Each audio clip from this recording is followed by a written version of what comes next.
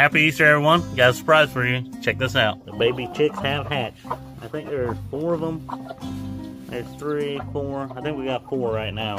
And we got a guy over here who's a little late to the party, but he's getting it. And then those eggs over there probably aren't going to happy to have these little baby chicks added to the collection. The moms did a real good job in raising them and keeping them safe, so I'm going to let them keep doing their thing. No need to separate them. I'll come back later this afternoon and check on this little guy. If he needs a little intervention, I'll be happy to give it to him. But keep it up, mamas.